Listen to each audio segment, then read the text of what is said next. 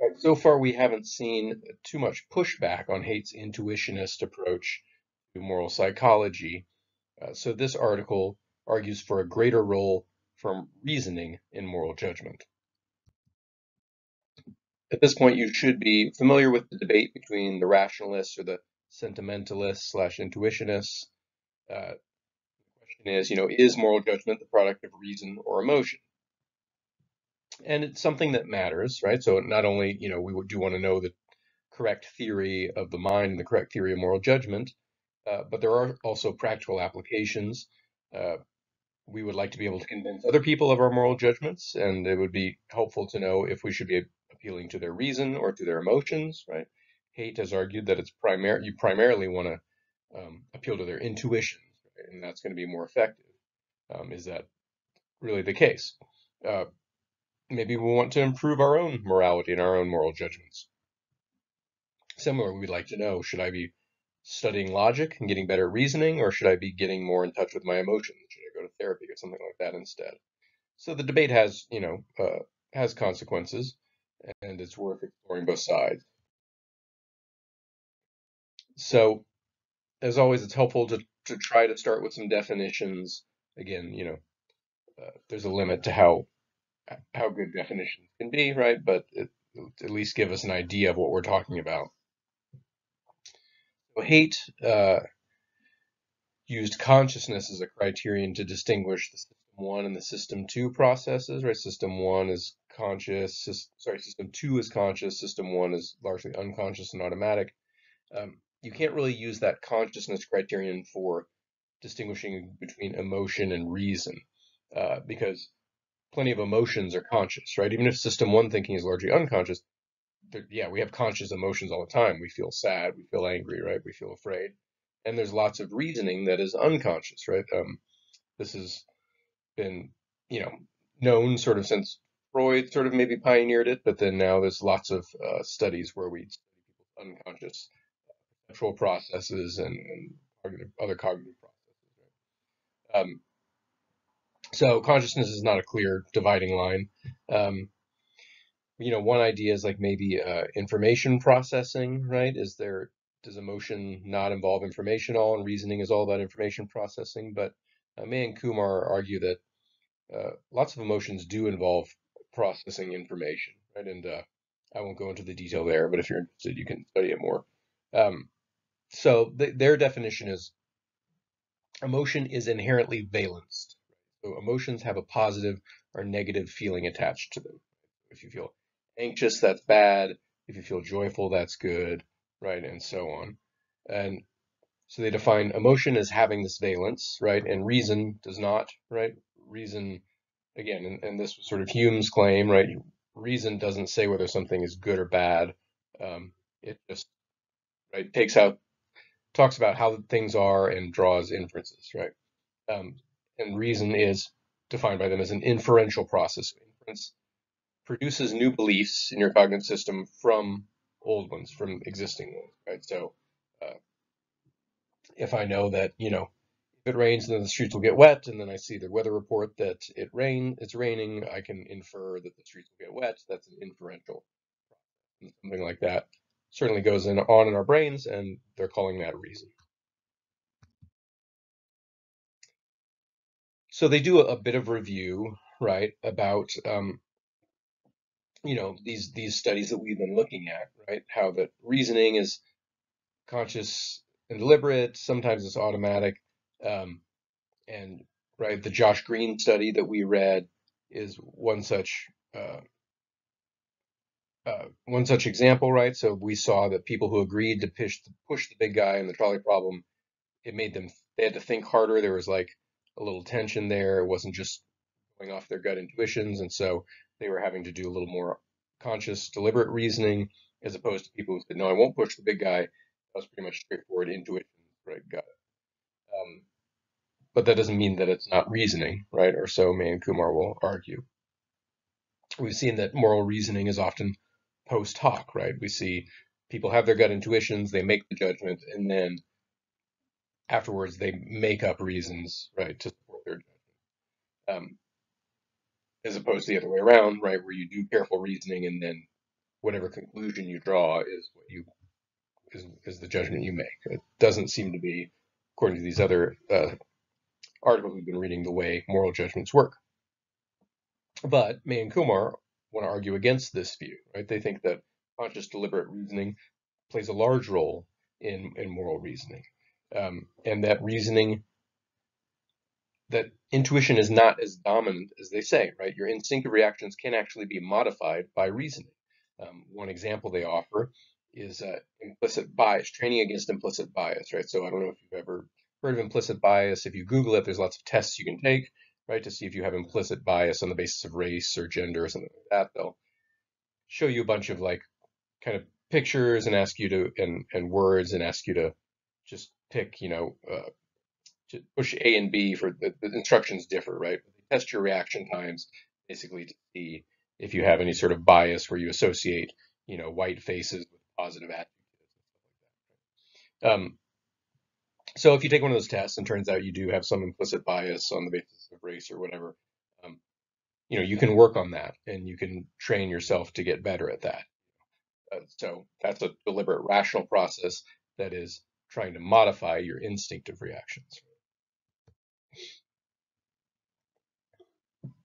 And we have seen a lot of evidence that moral judgments are often unconscious, but just because they're unconscious does not mean that they're not rational, right? Because again, rationality reasoning can happen unconsciously.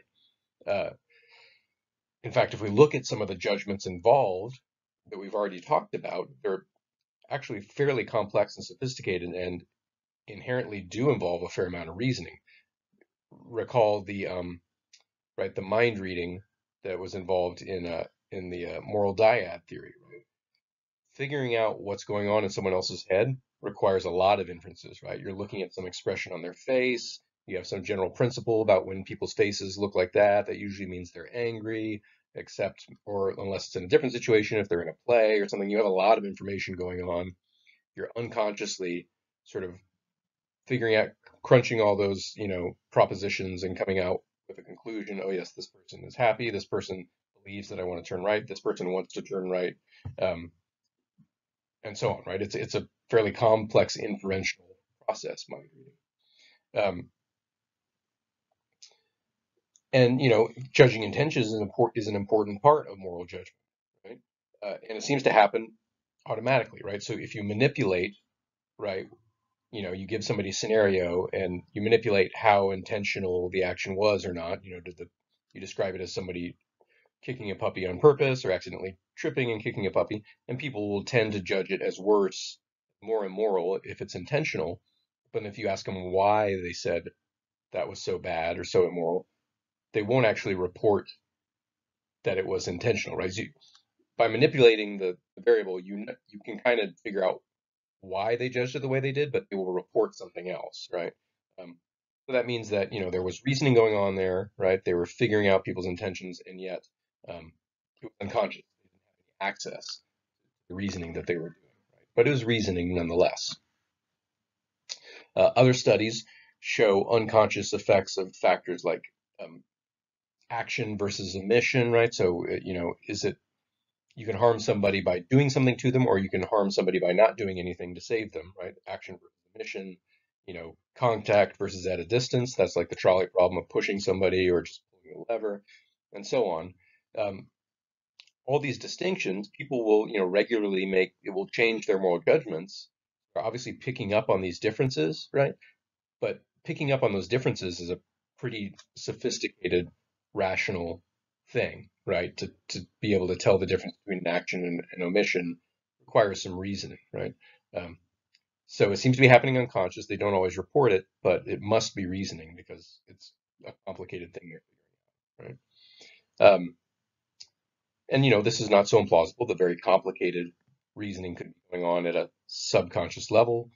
Language must operate that way, right? Understanding a language. If you've ever, as an adult, tried to learn English or learn Mandarin or something, it's incredibly difficult, right? But once you're fluent, it's all this really complicated stuff subconsciously. So your brain is perfectly capable of doing really complex things at a subconscious level.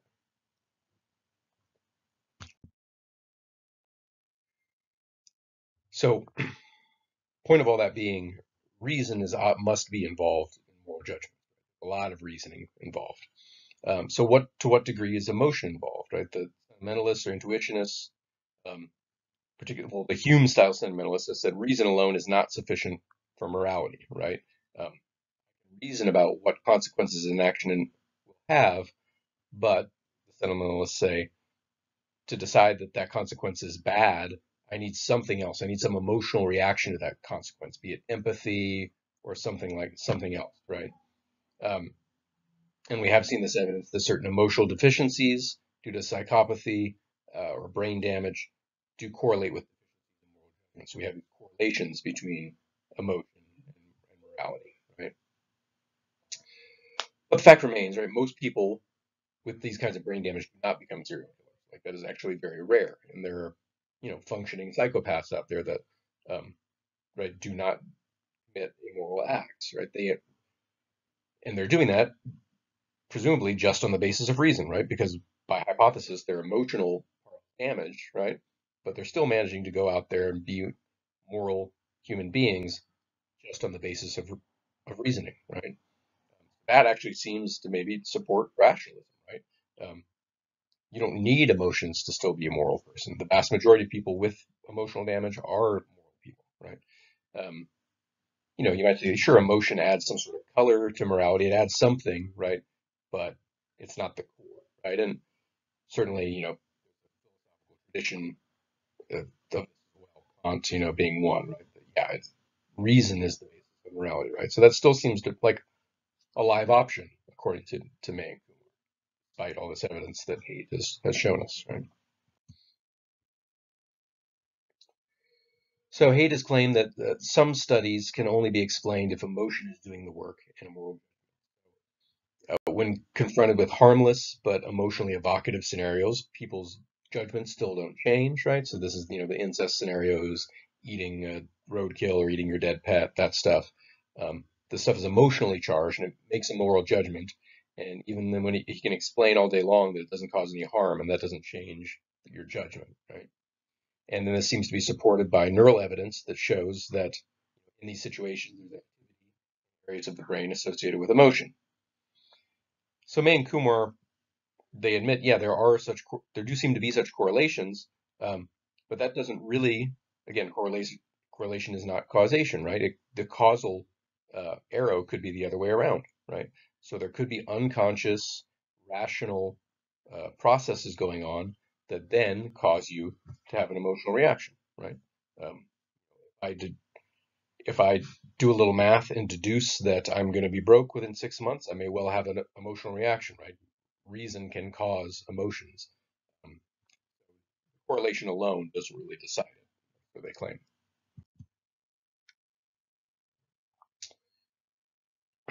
Now you can just directly manipulate people's emotions and see if that makes a significant moral judgment. So you can decide, right? The way we figure out whether something's a causal factor is, in a study where we manipulate that factor, right? And don't just look for correlations, but look for, if we manipulate this, what are the effects? And this is done, right? It's been done with disgust. It's pretty easy to make people feel disgust. All you have to do is make the environment around them messy or, pump a nasty smell into the environment. And there are studies that claim, right, that activating disgust increases the severity of people's moral judgments. But May and Kumar, in reviewing that literature, they find that they do find statistical effects, but they find that they're fairly weak. They tend to be kind of inconsistent and often not replicable. So, a good study, you'd like to have a nice strong effect, right, statistically, and you'd like to, some other researchers in some other lab on the other part of the world want to run the same study, you're going to hope they get the results, and that doesn't seem to be the case with these studies that purport to show a causal effect of emotion on moral judgment. All right, so so far, right, if this is convincing to you, right, then now you may be not quite sure, right? Is moral judgment primarily rational or is it primarily emotional? Is it possible that it's kind of both, right? A very complex interaction of both? Um, maybe, right? So motivated reasoning exists, right? So certainly is sometimes the case that our reasoning is driven by something other than just pure logic and rationality, right? So if we want something bad enough, we'll come up with reasons to why we should have it. Um, if you don't want to believe that the candidate that you've been supporting and whatever is a criminal, you'll come up with some reasons to excuse suspicious behavior. And, we do motivated reasoning all the time. Um, but there's, plenty of other motivations for reasoning too. You can be motivated just to reason accurately, right? Or to reason consistently with your other beliefs. Um, you could be motivated, yeah, to avoid feeling bad. So the point being, yes, it is certainly possible for emotions to drive moral judgments, but lots of things drive moral judgments. The desire to be rational can drive your moral judgments as well. So, or another example of motivated reasoning is selfishness. That isn't a primarily emotional thing, right? Selfishness is self-interest, right? And that certainly drives a lot of our reasoning, but that's not emotional. The point being, sure, emotion can drive reason, but lots of things can drive reason, right? And the converse is true. Reasoning definitely affects emotion as well. So we've seen, uh, they described earlier evidence that people can reason their way into correcting implicit biases, right? Um, and if it turns out that implicit biases are emotion driven, then that's one case of reason affecting emotion. Uh, so it's sort of an example, lots of sort of like into lots of intuitions, right? And maybe potentially emotionally driven intuitions can be trained by reason. Right? Any skill is going to start with careful, conscious, rational attention, driving a car, right, riding a bike. Somebody tells you all the rules and you kind of run the rules through your head and try to follow them. Um, but eventually, once you learn the skill, now it's like a non-rational sort of motor response thing, an intuitive thing. So reason can definitely drive your intuitions, right? We do it all the time, anytime we learn a skill. And you can also uh, train your moral intuition.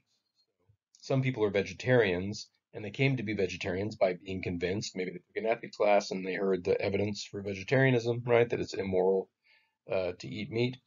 And if you know any vegetarians, at a certain point, right, they also become sort of disgusted by the idea of meat, right? So it's certainly the case that at least for some vegetarians, it was a rational decision first, and eventually they developed an instinctive reaction, right, an instinctive emotional reaction. That also seems to be the case just with smoking these days, right? Now, fewer people smoke these days. Most people are convinced that it's a bad idea for your health, right? And they also seem to be more disgusted by it than they were in the 70s. So again, it's all this knowledge, this rational knowledge about how bad smoking is for you, seems to drive the disgust that people feel towards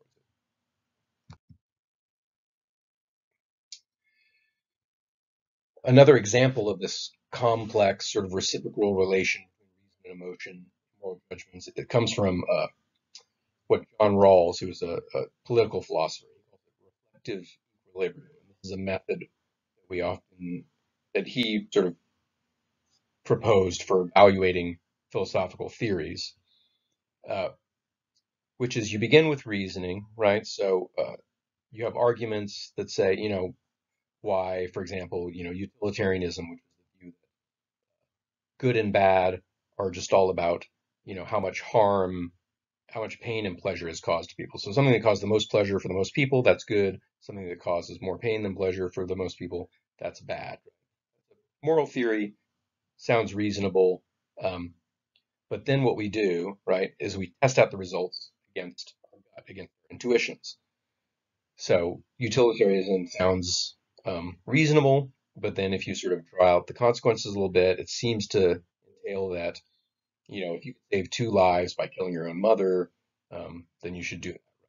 That would maximize pleasure. Two people get to live rather than one. That's going to feel weird, right? That's going to not seem very intuitive.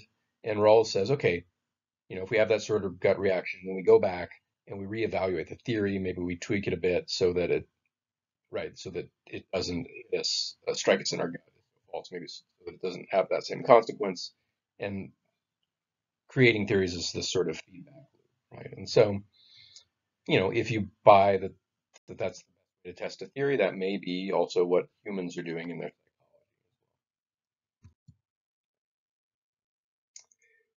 psychology. And, hates scenarios, right, may be an example of this exact sort of interplay.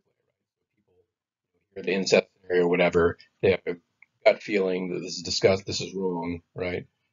Maybe the feeling, emotion involved is disgust, right? They say, nope, that's wrong. Then you ask them, well, why is it wrong? They struggle to find the reasons.